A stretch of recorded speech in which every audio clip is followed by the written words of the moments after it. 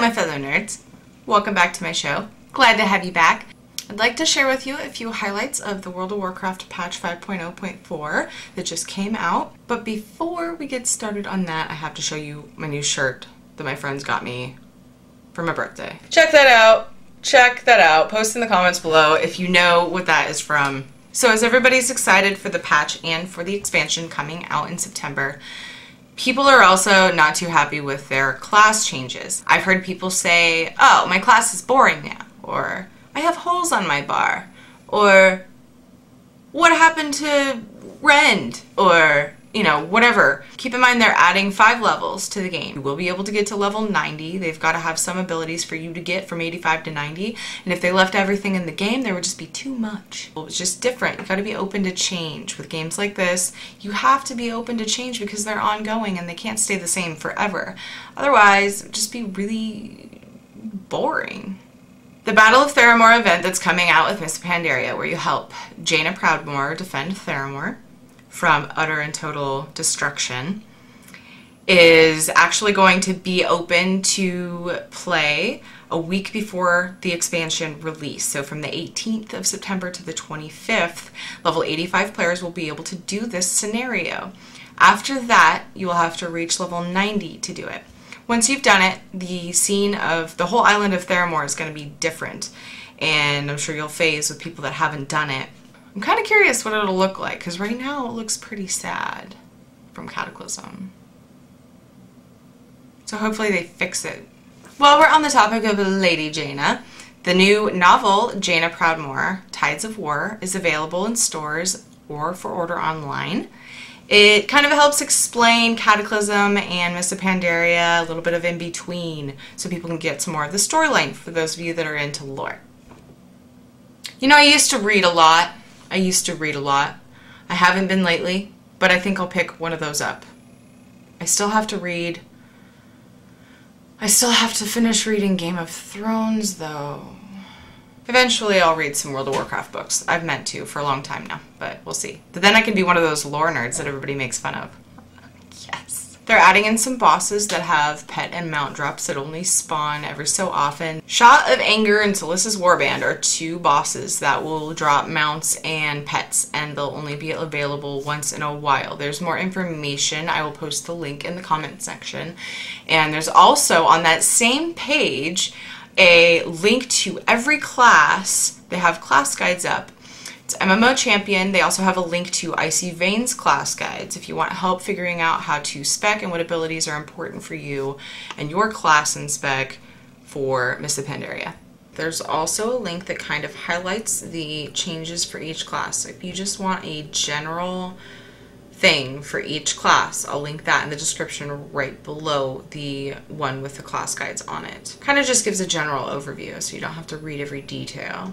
They're not doing server merges, as a lot of people have expected the low pop servers to be combined with other servers. They're not doing that. They're doing a cross-realm thing. In fact, with the patch, they already implemented some of that. For example, going outside of Stormwind and Elwynn Forest, I've seen people from other realms. And I haven't quite figured out how, and I haven't found anything online about it, how exactly it works. I feel like at this point, my only guess is that it's random, which is really strange to me. At first, I thought that it was if you grouped with somebody from your real ID, you would see them on your server in certain zones. This is all in certain zones, mind you. So, but we actually tried it where a couple of my guildies grouped up. One of them was on a different realm, on a different tune, and they couldn't see each other. So I'm not really sure how that's working. It's pretty cool because then, you know, like I said, the low pop servers will have more people involved. I think it's only partially incorporated right now. I don't think they've really added the whole platform in yet and made it complete. They're probably going to make some changes, and eventually I'm hoping to learn about how that system works exactly. They are slowly adding in the new legendary quest. Any class can do this quest, and it starts with Rathian in Pandaria. You do his quest line, you get a gem, and it allows you to upgrade certain items that drop off of raid bosses. Now, it's going to kind of leave you hanging because you'll only get to a certain point, and then they'll add more in 5.1 and only be able to get to a certain point. So more and more will be implemented, and you just kind of have to do what you can do, and we'll see how that goes. But it is interesting that every class has the ability to do this legendary. It's an interesting way to add legendaries into the game, and I'm wondering if it's going to be as hard as the staff that you get from the questline in Firelands, which I am working on right now. Oh, I still have like 10 clears left. I think I might be wishful thinking on that number. Sugarcoating a bit for my guildies that hate Firelands. So they added in some pandas into Stormwind over by the portals that bring you into the Cataclysm zones. And of course they don't do anything yet because one is the monk trainer and one is the pet battle trainer.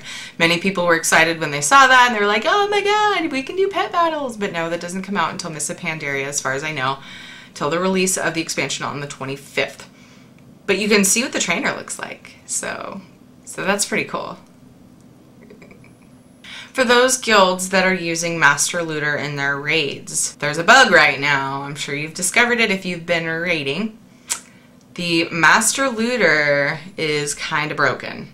You can't give gear to somebody that is not in your group as the Master Looter. So basically, if somebody wins it, or somebody, you decide to give it to somebody, whatever loot system you're using, that is in a different group, you basically have to shuffle the groups around before you can give it to them. They're working on it. I'm sure everybody's enjoying the fact that they can use most of their alts mounts on whatever tune they're on. If you're having trouble and you're wondering why you don't have some of your alts mounts, you have to log on every one of those tunes for them to become active on the rest of your account. PAX Prime's going on in Seattle, Washington this Friday through the weekend, I believe, and I'm super jealous. I have friends that are there and I wish I could be there with you. They'll have an Intel booth and an NVIDIA booth, and they're also going to be giving away a bunch of beta keys. So if you still haven't gotten a chance to play beta and you're super anxious, you can possibly get a beta key at PAX Prime. I'll have a link in the description below, the event calendar for PAX Prime. The Battle.net World Championship event for StarCraft 2 is going to be in Shanghai, China, November 17th and 18th. As they get closer to the event, they will post the live stream and all that good stuff, all the events, the calendar of course, and all that for you guys to watch if you can't make it in person or if you're not competing. If you are, you're awesome. Grats.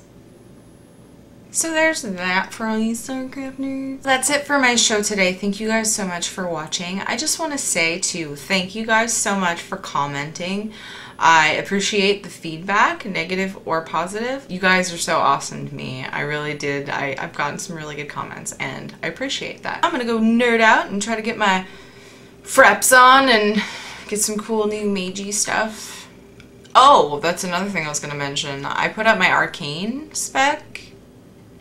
Yeah, somebody commented arcane sucks. I know. I have to go back to fire. So I'm gonna respec fire as well and check that out. I'm gonna be brave. About, I don't know, a couple months after I started playing fire, I then also started leading raids constantly and calling things out, and it got to be a little too much. I wasn't keeping up with my combustions and I was just being a noob and whatever, so I went arcane. I was like, I'll go easy mode and then I'll be able to call things out, and I still kind of am fail because arcane is not good. So I am going to try fire again and we'll see how that goes. I might post that up on my channel so you guys can see how nub I am, and that'll make for some good stuff, some interesting comments. I'm sure I'll get some funny shit on there. So yeah, so anyways, I'm gonna go for now, but I love you all and I will see you next time. Bye bye.